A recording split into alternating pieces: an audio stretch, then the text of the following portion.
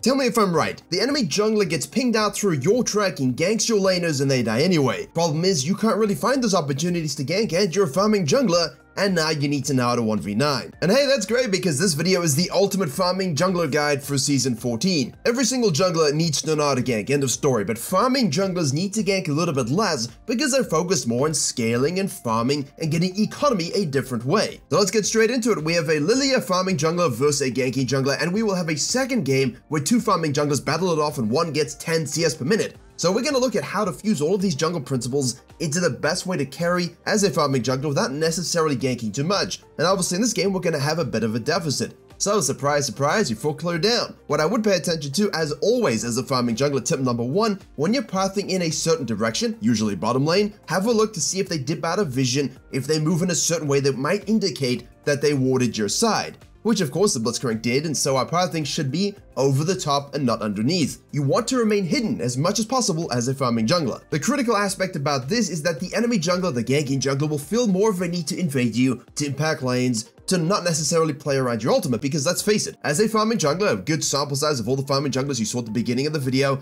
those are the things that play around their ultimate. We are not too concerned about overforcing ganks. However, we do like to stay out on our first clear if we don't have a gank, take a Scuttle Crab and leave deep vision. If the enemy ganking jungler can't find a gank and ganks topside like the Lee Sin does here, you know straight up that if you base and go to your second spawn of those Krugs, there's a possibility he runs at your face. And I'm happy, not having that happen. So while I'm not a fan of the early little bit of pathing here showing ourselves, while I'm not a fan of hovering a little bit too much for that bottom lane dive, I do like that we paid attention to Lee Sin where he showed, and this allowed us to steal his second camps. Remember, you absolutely must head over to Virkayu.gg. I have a free jungle improvement resource as well as a dedicated program where we have jungle video courses, jungle coaching VOD libraries, weekly free video content seen nowhere else, as well as Q&As and patch note rundowns, as well as a private jungle Discord. And if there's one thing I'm good at, it's making junglers reach their goals, as we saw with the record number of people hitting them at the end of season 13.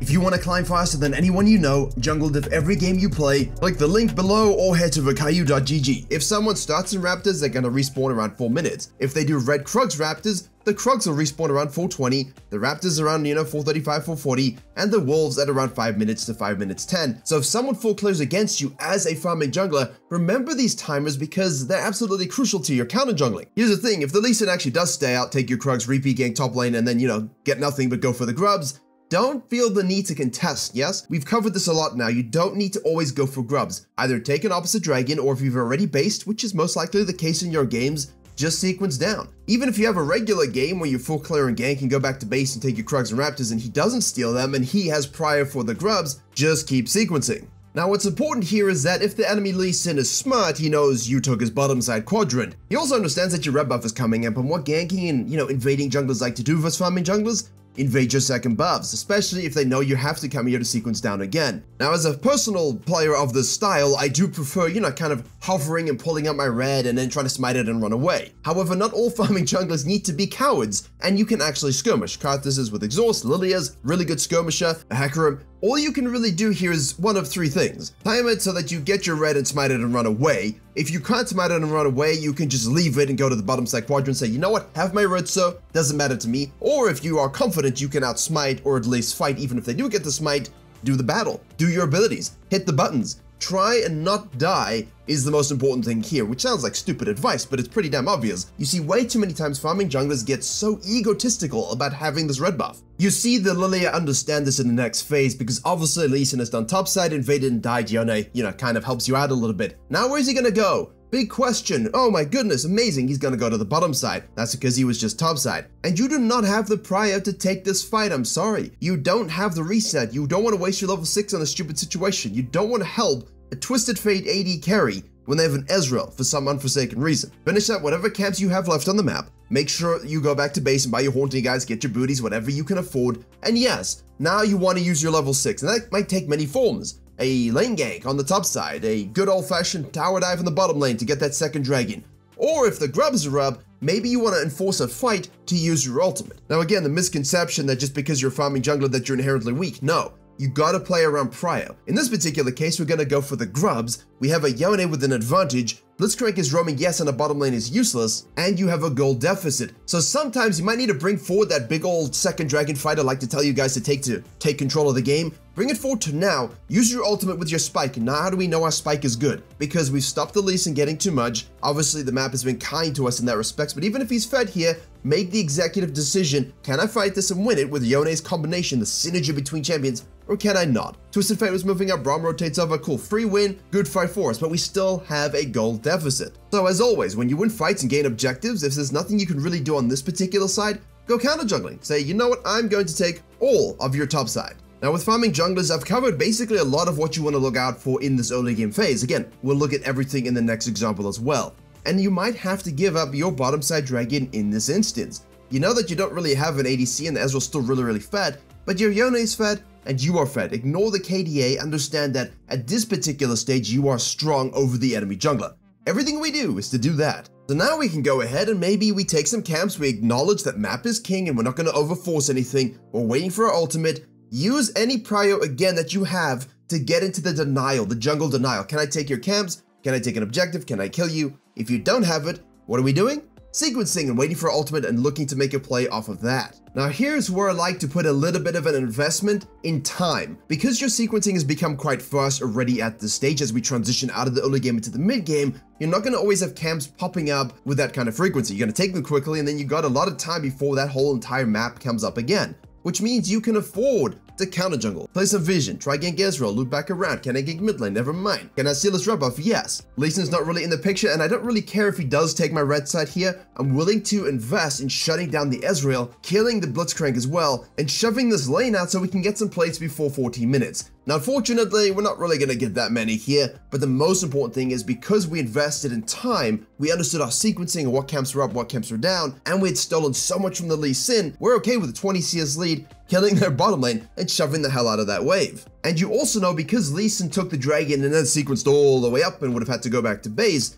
you 100% know that that guy's gonna have to come back down to the bottom side. So instead of falling back to your blue side camps, think aggressively. And now you're thinking, well, Virkayu, aren't you talking about like scaling junglers? And again, same principle. Just because you're scaling doesn't mean you can't come online sooner. The whole point of everything I told you was to have a gold advantage right now, a jungle advantage right now, so that when you can actually make this aggressive play with or without your support, you're gonna be able to win it. If you exert yourself and you die and you give shutdowns yourselves, then that was not the right play. But as I've been saying in the coaching classes in the private Discord, it is fundamental that you understand that 15 minutes to 20 minutes is when you can totally win games in the mid game in the season. So what does that mean for your jungling in the early phases? You have to get to that time, as you see now, we're at 15 minutes ahead. You have to get to that time in control. You have to get to that time with some objectives, whether it's a grub or two, some dragons, a herald, it doesn't really matter. You just have to have some sort of control on the map. If you're behind in CS, behind in KP, behind in everything, you haven't used your ultimate properly, you didn't hang around to gank the right lanes, then you're not going to be in this position. And that truly was the back-breaking play. You see the Lilia gets a few more kills, snacks herself up a pentakill as I've been showing you, and they win. I will leave a link to the match history in the description below and you guys can have a look at the goal graph they were behind. Let's jump to the Hecarim game now. And as you can see, there is a bit more adversity. We are against a Graves who's also farming jungler, but a different style of aggression can befall you. This is why we always ward that opposite buff, in this case being the blue buff on the top side of the map.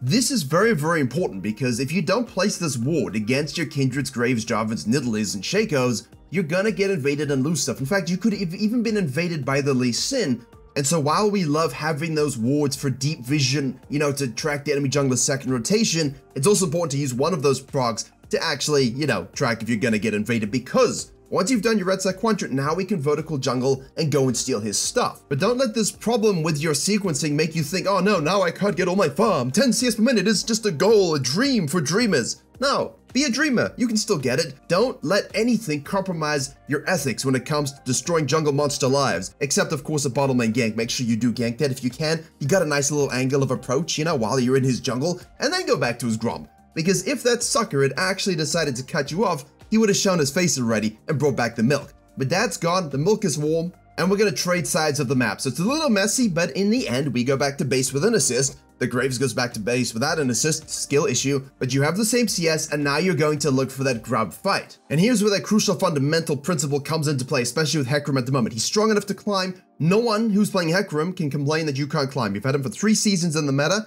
He's still damn strong when you play correctly. Watch this. Give up the grubs. Go back to the grub. Go now and say, I'm gonna sequence down. If the Grave shows himself, and you see him top lane, go take his grub. And then your 6, which means you can use your 6 on the bottom lane, which means now you have a cohesive lead and you're already dominating, and it's only 7 minutes into the game. And sure, now Graves is gonna show up and you might have to give up the dragon, but what do you not have to give up? More of your camps, so clear your quadrant. We only leave our sequencing, we only leave the camps when there is an objective to snack for free because the enemy jungler's being dumb, or a gank we can have like we showed earlier when it's a freebie because a great angle of approach, or there's an 80% probability you can go ahead and, kill a mid laner, even if it's 3v1. Know your kit, know your limits, understand your champion, and make sure you're making those ganks. And it always seems like something quite obvious to say, guys, make sure you're ganking. But I still see it way too often with farming junglers. You do not gank enough. You do not play around your ultimate. You do not react to situations where you can actually leave a camp and get some kills. You do not react to a situation where you can just give up the objective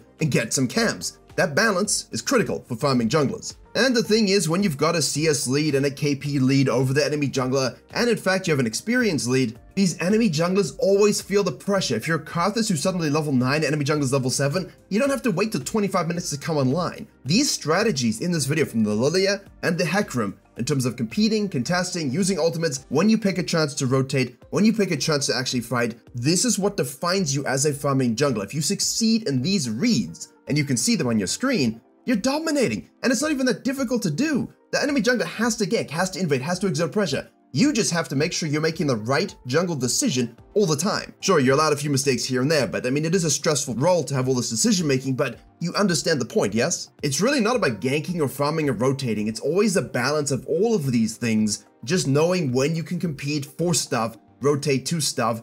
And enemy ganking and aggressive junglers, they take higher risks because they don't have that fallback of naturally scaling. But farming junglers do. And now, while I understand the Lilia had free real estate after the grub fight to go ahead and counter jungle, the Hecarim was a little bit more greedy with this, so I'm not always an advocate for doing what he did here. Kind of bait your team, and you can see this situation. You've got a big-ass lead, but this game now, despite the fact that you are all winning, goes on for 30 damn minutes, because these kinds of plays just stall things and make things worse for your team. They throw leads. Another farming jungle tip, as you've noticed, is we continue to sequence, but after the Raptors, we take the RNG Scuttle. It's free. We know Graves is sequencing down as well. We know we can get there before him. Outside in rule, take the thing furthest away from your jungle before you fall back to your jungle, because now it's gone, and they can't cross that river and walk to your Krugs to compete against you, can they? No, they can't. So you can do your Krugs relaxing, knowing you got a Scuttle Crab. And because those enemy junglers now, again, don't know what to do, I lost a Scuttle Crab, I know he's on the Krugs, I need to fight. They force it. They take these high-risk plays. And always with your tracking, if you can shadow, we know Graves is going down, I'm going to go down as well, I will be present in case he does something so I can react to it and be immediate with my impact. Which of course we did, and we have a Galio as well, so that's nice. And now you see this investment in time again, because the camps haven't yet spawned, the sequencing is so quick, we go and clear vision. We go and look to see where people are. We have a little bit of a cheeky alien probe. Where can I give you my impact that gives you the greatest pleasure, teammates? And then of course, when you see the Graves top lane, we rotate to that as well. And what this does is create prio for the objective that we want to snag. So in this particular case, we're gonna go for those 4 grubs. And now at this stage, it's about how strong do you feel? If you do not think that you can contest for this dragon because your bot is behind, your mid is behind, simply do another sequence. Do your Gromp, do your Wolves, do your red side quadrant to prevent counter jungling quickly, nice quick sequence, go back to base, and hold. If, however, you happen to be a champion that's pretty damn strong at this particular stage, which you are, and you know you can rotate to this because you're also using your F keys to watch state at bottom lane, do it. Walk on over, push mid wave, and kill everybody and take the dragon. Nice triple kill. Alternatively, what you could do as you watch that occur is push mid lane. So if it's before 14 minutes and you could, with your 4, 5, 6 grubs, shove mid a little bit and, take some plates before that dings, go ahead and do that as well. Just escape to the top side, counter jungle, or fall back to your blue side quadrant. There is more risk with that play, but I do kind of like that in situations where you know where the enemy champions are. In this case, we didn't really, we just knew we could kill everybody, so we did that. But do factor that in for your early game to mid game transition decision making. Now ultimately, this guy will have the highest KP in the game, he will have 10 CS per minute, and a large chunk of that is a skill set that I really love in my own game style. I don't always, say those kinds of things, but I really do love that my mid-game farming is pristine. And it's through this mechanism that I call the swoop method that the Hecarim's doing right now on your screen. Watch it. If my team is pushing lanes, pushing and sieging, I'm going to farm a quadrant in their direction, I'm going to shove up with them, create the prio to take the enemy jungler's camps, push other waves to force TPs and rotations, fall back to my own camps, cross the river and do it again, get into his jungle, make picks where I can make picks as you would have seen, and you're watching this go through really quickly. Just pretend you're a beautiful hunting eagle swooping from side to side across the map. If someone's in your way, you kill them, then you take some food, and then you take their food away from the other nest because you're cruel, and then you go and push the wave again, you fall back to your jungle camp, you swoop again, kill other people over pushing. It's a very powerful thing to do, and now you're saying he can only do it, and she can only do it because it's Hecarim and Lilia respectively.